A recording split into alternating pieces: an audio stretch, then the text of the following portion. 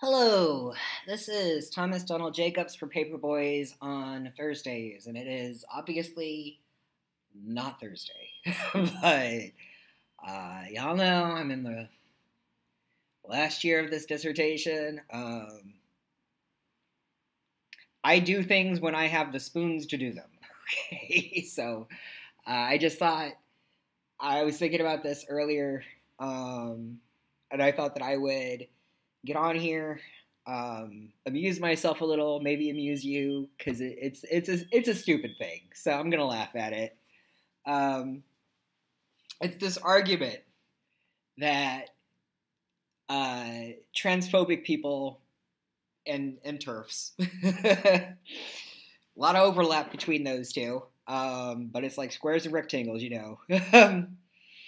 All turfs are transphobes, but not all transphobes are turfs. Um, this argument that they sometimes make, and it's that, well, when people see your skeleton, they're going to know that you were a girl. If they're talking to someone transmasc like me, and they think that this is like the be-all and end-all of arguments, the ones that express this. I don't want to call it a thought.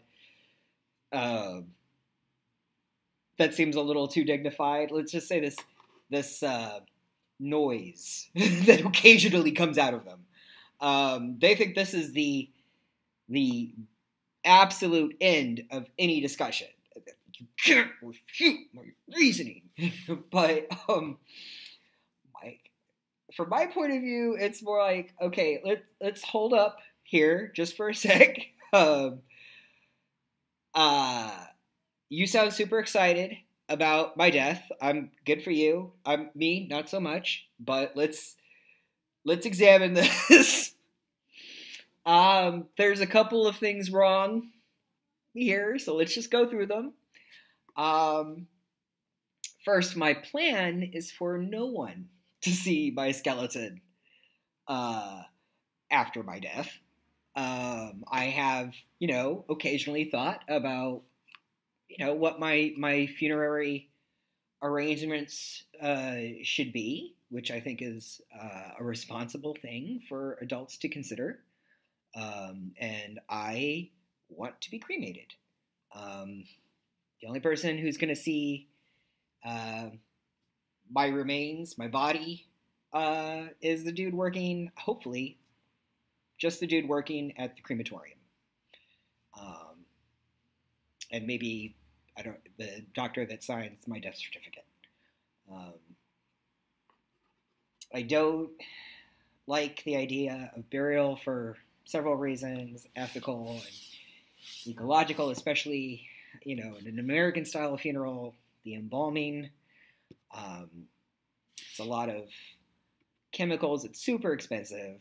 And, in my family, my experience is that it's not a celebration of your life, okay? It's a very pricey taxidermy for a one-day display, and then, like a church and gravesite arrangement that is an occasion for your family to get together and, give full reign to their dysfunctionality. Like, I don't want to pay for it, and I don't see why anyone else should. And I don't believe in a physical resurrection.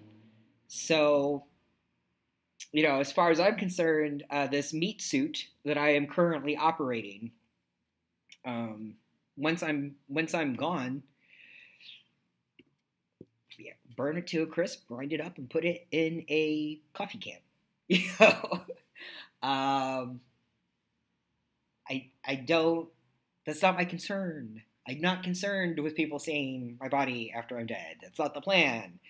And also, even if it were, I'm not ashamed that I'm trans.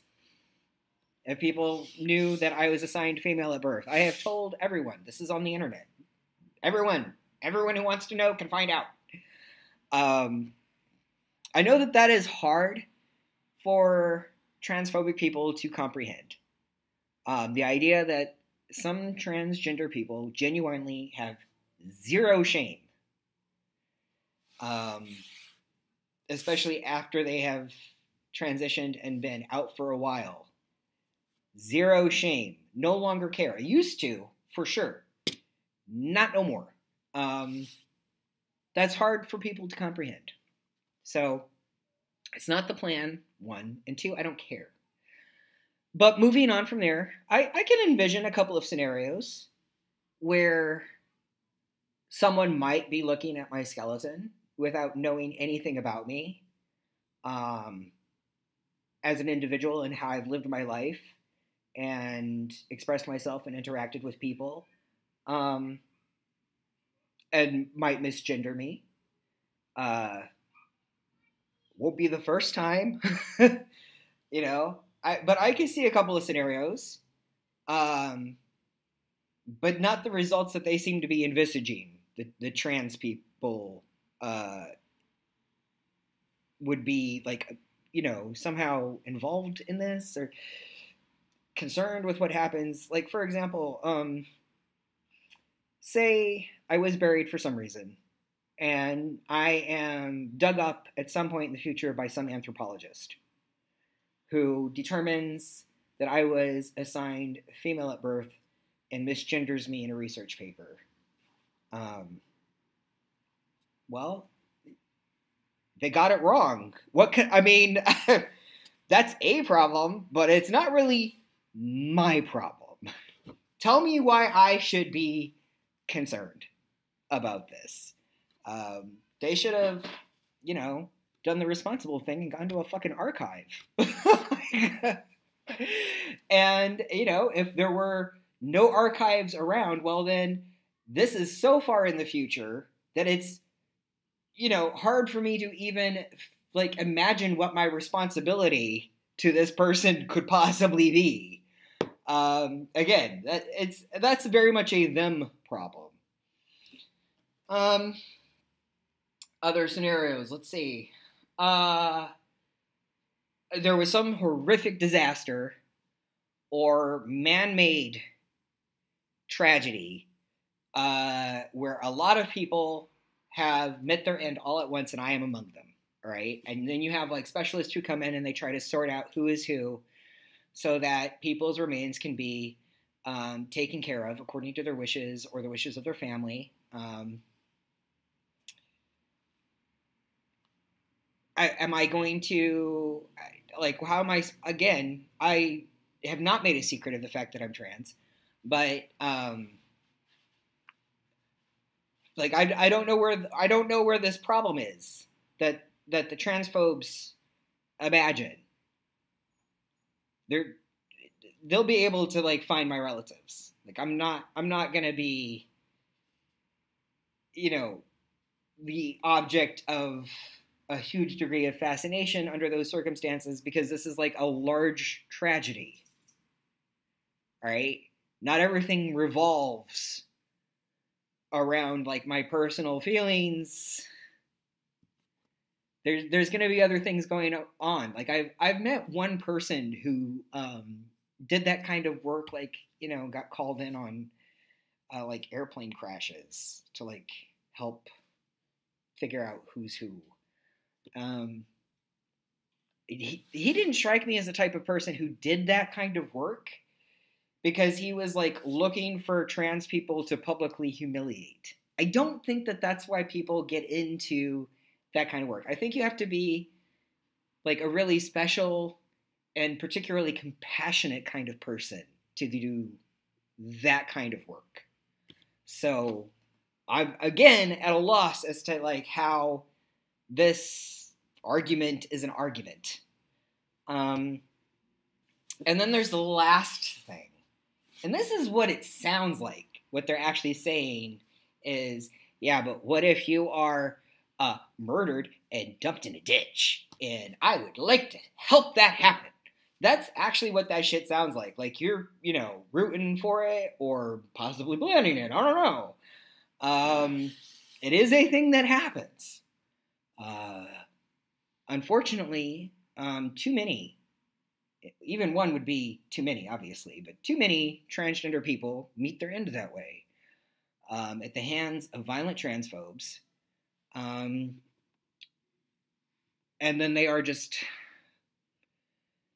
dumped somewhere. That is a thing that happens.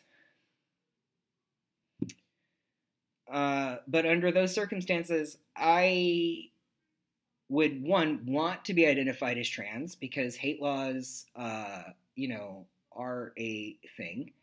And I think the maximum penalty should apply.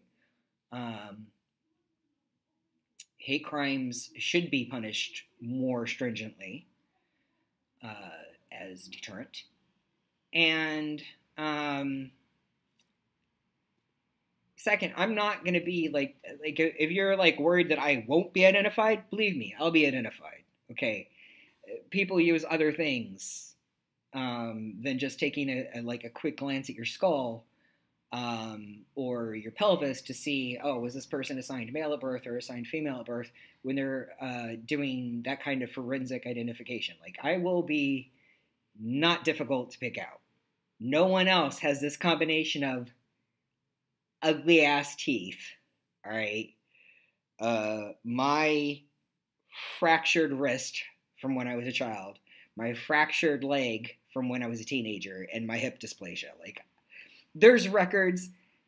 I'll be picked out of the pile. Don't worry. Like, I appreciate your concern, but maybe you should stop to think before you say that kind of thing. Should I say it? You always have the option of like keeping shit to yourself, and sometimes less is more. That it sounds like threatening to say that sort of thing to a transgender person, considering the number of transgender people that happens to, and the number of transphobes who openly express their desire to see it happen. Like Lily Cade, she's one of y'all. Like, own that shit. And stop to think, how does this make me sound? It makes you sound like a violent psychopath, all right? Now, there's all of that weird shit. None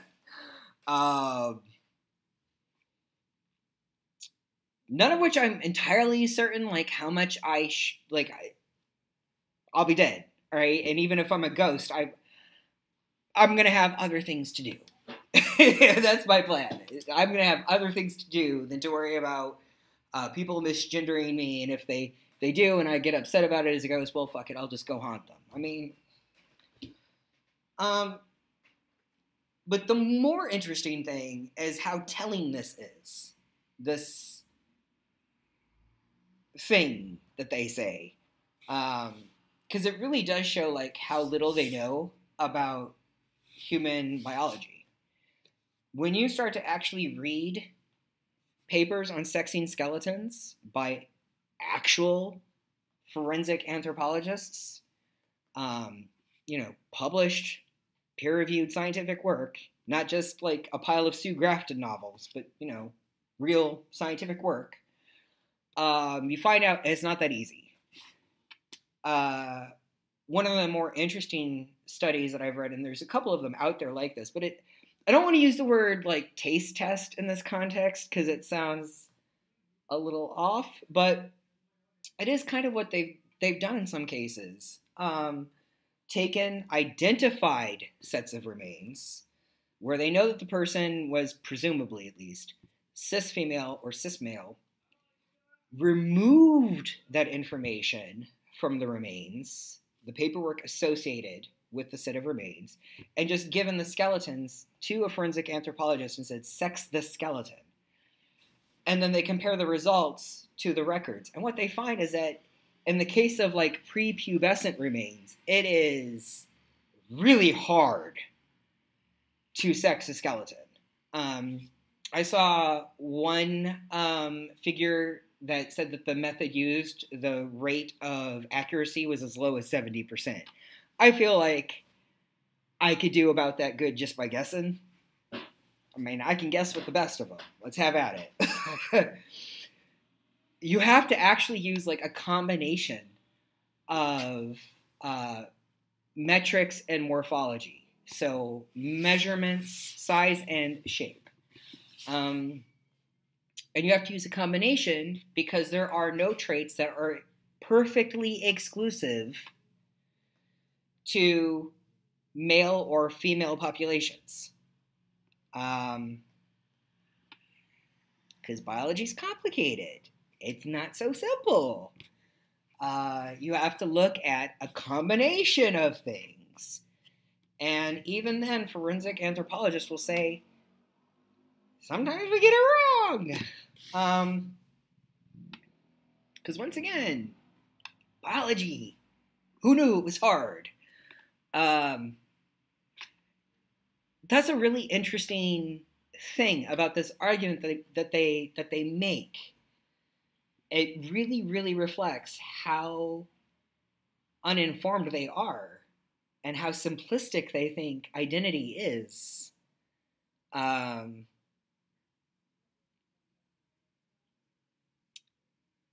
how weird the shit is that comes out of their mouths.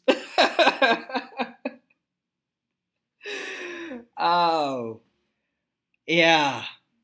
So weird. So very weird. Anyways, I hope you thought that something in there was interesting or amused you. I mean, it is, like I said, it sounds like mildly threatening when an angry transphobe like says that kind of shit to you. But at the same time, I can't help but being like, wow, I can't believe that you thought that was like an argument. I mean, I don't know where you were going with it, but it didn't go where you thought it was.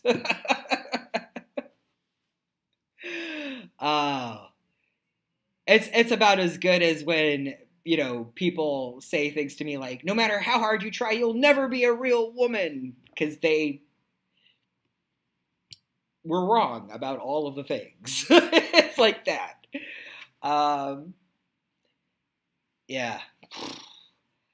I gotta do some paperwork, so I'm gonna head. But